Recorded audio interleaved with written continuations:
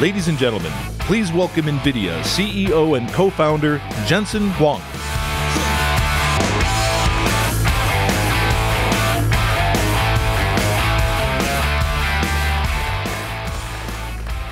Happy New Year! It's great to see all of you guys. First of all, I want to welcome all of the international press that traveled a long way to be here.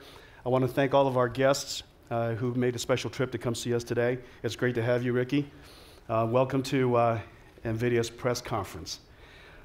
You know that NVIDIA is singularly focused in one area called visual computing. We have probably made more contribution to this one field in the last decade than all of the companies in this industry combined over the years.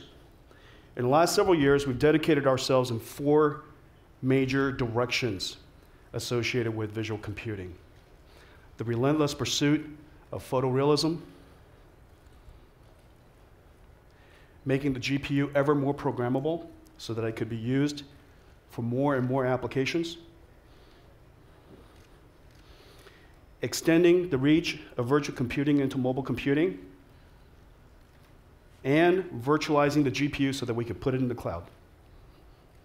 Today, I want to show you the progress that we've made in each of these directions. And I'm going to show it to you really in the context of 3 things. 1, games. 2, chips.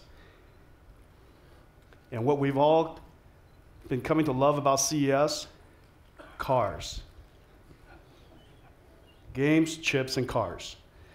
So let's get started. I've got a lot of things to show you. Now, before I start, I have to confess, I'm a little under the weather. So imagine that this is a force field. Don't anybody get too close. I don't know if I'm still contagious, but if I lose my voice halfway through this, we have a really deep bench. Okay, all of these guys stand ready to come and help me out. All right, so let's get started. We got a lot to show you today. It's going to be a really fun opening to CES.